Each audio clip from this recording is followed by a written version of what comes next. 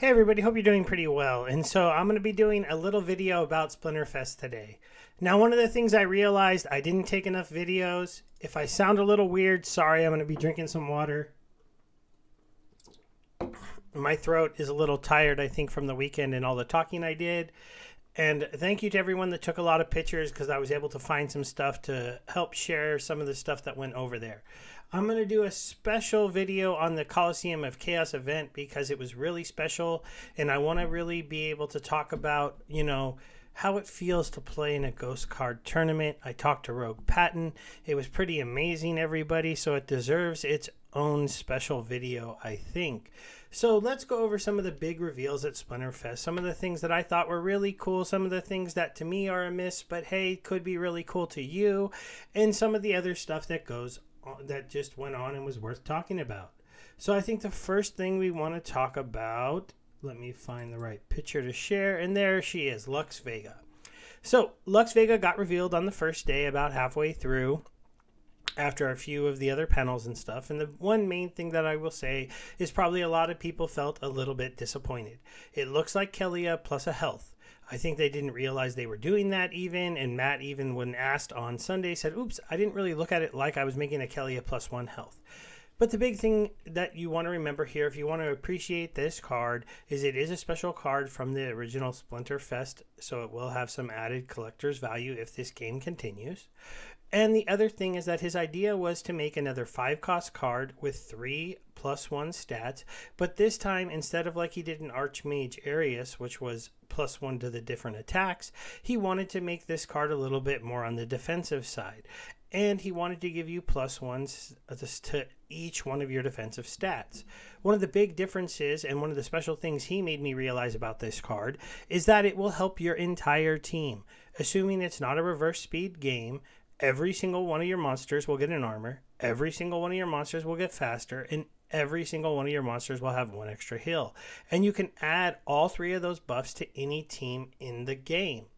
One other thing I'll quickly talk about with this card that could make it special to own and rent out to players with smaller decks is that if you have Lux Vega, they said that they plan to have her always available to be used. There is a no neutrals monsters rule set, but they don't think that applies to summoners. So they do think she will always be usable. And that means that you can have a summoner that can let you play your max level monsters in any team all of the time. So what does that mean? If you're a player who's struggling to level up your summoners, but is looking at some of the cheap monster cards out there, you could go ahead and level up those monster cards and just play them with Lux Vega. This could make it easier for you to be competitive to move up into silver, up from silver into gold, or from gold into diamond. But I think it'll be more appealing to people in silver who want to play in gold at the end of the season. Because you could take some of those cards out there and go, you know what, I don't really want to spend the money on Thaddeus or Oblivion right now to get them to level 6, but I can rent a Lux Vega and I can go ahead and take my Cursed Wendigo and get hit to level 6. Or some of the other specific cards that you like to use and play with in the modern rules set. And that will allow you to also to say, hey, you know what, I've gotten my Death team to level 6, I've got my Fire team to level 6, but my Water team is only level 5. But I could go ahead and use Lux Vega instead of Kelia, and look at that, I get an additional health, and now I can go ahead and push my rare and common cards to the next level of the meta of the game and have them competing better in the gold team. Or let's say I don't have any life summoners. Well, Lux Vega will fit really well with the life team, and so you don't even have to level 1 up. You just go ahead and start leveling up the monsters and cards and just always play them with Lux Vega. It's an interesting option for players out there as a way to kind of not have to buy summoners until summoners are as cheap as they want to buy them. Or if you've bought like a white team and leveled them up, but you keep losing because Sloan isn't any good, well, now you can replace Sloan with Lux Vega. It's kind of an interesting play, and also it allows you to have a secondary summoner for every single team if the summoner that you do have is not good for a rule set. Like in a no melee monsters rule set, you don't really want to be using Tarsa, but maybe you do want to play the fire team. Well, now you can use Lux Vega. So that's the spiel on Lux Vega. Now let's get to the other thing that I think was the most important thing to mention, and that's that they did give us some information on Wind Land. The land stuff was very, very interesting and very intricate. They showed us the overall big map. They showed us the new marketplace that they're building that is part of the whole Market 2.0, and we'll talk about that a little bit more when we talk about like the fact that they have a new battle menu system that they're going to be coming out with, which is pretty cool. We got another look here at the map, and this time they went over to like the land sales page. So this is going to be all very intricate. You're going to be able to click down into all these places. You also can go to another view if you don't want to see the map, and you can look at like things, whether or not it's a hill and on the hills, the badlands, the forest, the plains, lakes, or occupied land. We've heard about occupied land being where we might see some kind of introduction of boss fights or kind of like grouped up battles. You can see here, once you've clicked down on an area, you're going to get kind of a topical view of an area where a plot could be. So each one of these squares would represent a plot, and they represent a certain type of plot. And then they also showed us that once you actually click on your plot, you can see this one has a hill, is in the hills with a sawmill, and it makes 20,000 wood a day. So that's what this piece of land would make. You can see if it was listed for a price, you'd have the option to go ahead and buy it. This is looking at it like kind of from a market point of view, but you'd have a similar point of view. Oops, I didn't want to show that one. I took one more picture on land and I wanted to show it, but I don't know where it is, so I think I will we'll find it a little bit later and then we'll go over it. Sorry guys. So the other thing that besides land that was kind of interesting was we did get a chance to see a lot of the different cards in Rebellion and this new card frame. So I'll go ahead and take a look at these really quickly. These are three very powerful looking monsters. As you can see, they are all epics. You got your gem, and except for this one's legendary. So your gem color is now moved up here. They've removed more of the border, and these are gold ones. I do have a picture of them. Like just here's the one with just regular art, and here's the one with the regular skins. So we'll kind of switch to another view, so now you see him a little better. But basically they're talking about changing the artwork up so you can see more of the characters, less of the frame. I kind of like that because the character art has gotten so much better, so it makes a lot more sense. Also, you have this leveling bar now, and then the abilities underneath them here. They've also got new kind of artwork for the different attacks, so that's kind of interesting. I think this would be, I don't know, it's a little weird. Like, is this a magic attack? I wouldn't think so. He's carrying a huge scythe. This one, it looks like it should be ranged. And so I guess this purple, like with a blade of some kind, is now melee. And this kind of, is he a magic archer, or is that's a staff, right? At first it looks like a bow, but then it straightens out. So that's probably magic damage. We'd have to learn that really quick again. We'd pick it up pretty fast, but I think we'd understand it. They've moved the team thing over to here, so you can see this is an earth card, a fire card, and a death card instead of in the middle, because they want to kind of show off the art. And then they've added these new things that haven't been really explained, but will be explained later on when Rebellion comes out. This was just kind of teased. The idea here is that this would be some kind of like these would be additional buffs that these cards get if they're played with the right teammates of cards. So, you know, this guy's a Nomos.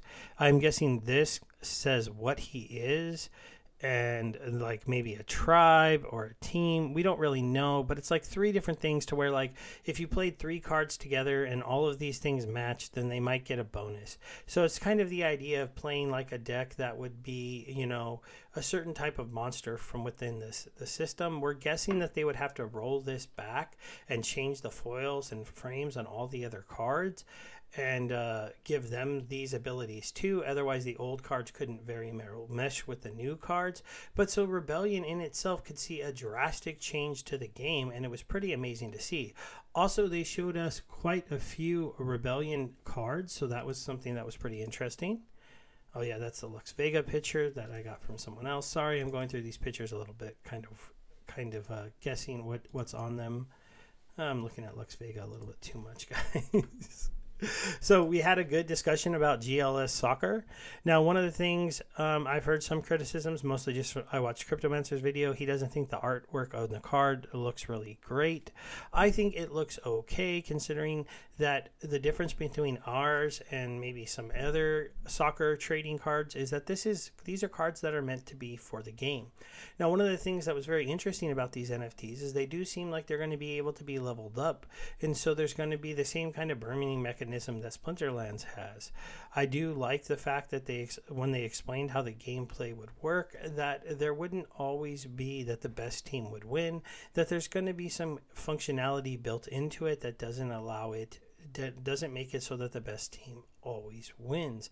And that was pretty special. They did talk about the different stats on the cards and these different things here in the back that you can unlock by leveling them up. And overall, this made me feel like this game should be relatively fun. They show it here on a mobile phone, but they didn't really explain how mobile friendly this would be. Splinterlands actually does play pretty well on the mobile phone, but you have to run it, in my opinion, out of the Hive keychain, and then it works really well. Otherwise, if you're trying to play it just on your mobile phone by going to the browser, it kind of depends on your mobile phone and if everything matches up really well. But I like the presentation on GLS, and it made me more bullish to try to get into this. I am trying to do a group buy if people want to do it before the 17th.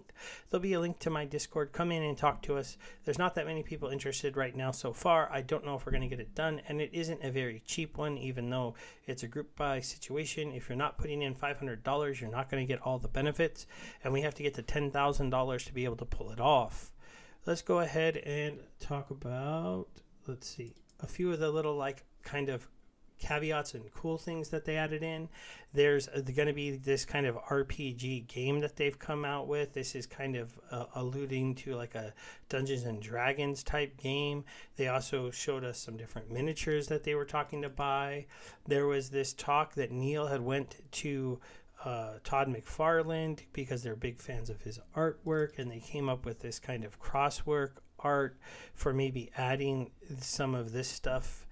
You know, I don't remember everything about this. I'm sorry, guys, but it was definitely something that was pretty cool. I'm hoping that they're going to release the videos and decks from this that the company did, but at this point they're not out there. And then we can kind of go over them a little bit more in detail. But I know they kind of wanted you to have to be there, but then they distracted us with so much that was going on in the background because we were doing our tournament matches and everything. It got a little bit out of control almost, in my opinion. Let me see. Do I have the other picture I was going to look at here? This is more on the Rebellion. This is another Rebellion character that they showed us. So we have that one, and I think I have one more that we can look at here. The Silver-billed Fighter, as you can see, overall, just kind of looking at the different ranges and things like that. It was definitely a lot of fun to check this stuff out. But let's see, was there anything else I wanted to show you guys? They had a physical card game they were coming out that was going to be kind of like Uno maybe, but I guess I didn't get a picture of that one, so I don't have it to share with you right now. Let's go ahead and close these out. We'll go over here, and we're going to do something kind of fun. So I have to change my camera. Let's see, we're at 13 minutes. Yeah, people will. Well, actually, you know what? I think I'm going to do a separate video for this. So that kind of just ends my little quick recap of Splinterfest, other than I'm going to talk for just a little bit of a moment. It was fun to meet the team. It was absolutely cool to see the new card and see some of the animations. That's definitely something that I didn't go over that well because I didn't have a picture of it. Unless, do I? Let me just quickly check. Did I save it to the wrong place and not put it? Oh, yeah, here it is. Okay, let's talk about this. So the new battle screens for the game, it was something that's definitely going to be something pretty interesting. As you can see, they've moved the filtering over to here, which is going to allow you to have a filtering bar that can move up and down instead of on the top. This is going to allow a lot more in-detailed filters. One of the other things that was kind of fun is that as you select each one of your cards and put them into your team, they had an animation, and you'd have to look on Twitter. There's some videos, but like Tarsa basically shakes her hands and says a few different things. things. This guy kind of like does a few different things and like has a little catchphrase. It's just stuff that kind of steps it up and to make it a little bit more fun, you know, to actually create your team within the game. And that's something that I thought was pretty cool. Also, they added this thing here where like they say you're on a fatality focus, and that means that you need to use these combat rules, and it makes it a little bit easier for you to pick cards that are within your focus and not forget what abilities are in the focus. So I like that quite a bit. And so overall, I would say that the overall screen here looks a lot better. And then we also got a little look at the tower defense game. So this was when it was live and playing, and some monsters were coming through here. The towers are attacking them. It looks like they have some pathing off on this demo. You would assume these guys would be coming through here, not just kind of walking randomly through the map. So Double Coconut was there. They gave a nice presentation. They said that this game definitely will be mobile playable and should be out relatively soon. So hopefully they can clean up some of this mapping stuff that didn't do so right in the demo. Obviously they didn't play very well. This hero should have been moved over here, so she should be attacking this guys. So not the best demo I've ever seen, but still was relatively cool. I think one of the other pictures I wanted to share with you guys. Here it is. Here's the card game. I knew I took a picture of. I just forgot where it was. Sorry, this video is a little bit off, you know, not the best made, but it's like a casual card game, 2 to 4 players. It's for all ages. They say they play it in the office, and it's relatively fun, and it's just kind of a interesting little like quick game that you could play with friends at a party, and then you could be like, oh yeah, this game is kind of based off of the Splinterlands character cards that I play, and then maybe it would help broach some ways for you to talk to people and get them into Splinterlands. The last little thing I will show you here from the land, I had this picture that you can get to your plot details where you can see like your distance from this castle, the current buildings that you have on your land, what you're producing, the closest processing points for so how long you have to go to move your land over, and the nearby land types that you have. That's just one of the things that you can see when you just break down a detail of your plot. I know one of the things we're going to have to decide here is the land, and in the next little short video I'm going to be sharing some of the loot. So thanks everybody for hanging out with me. Sorry I didn't have the most, you know, super breakdown of Splinterfest. For me, a lot of it was just meeting people, talking to people, watching the presentations, and then playing in the Coliseum of Chaos. Really just, it embraced like a lot of time there for me, and I'm going to do a special video explaining that. Thanks for hanging out with me today, and hopefully you'll watch the other videos. Bye.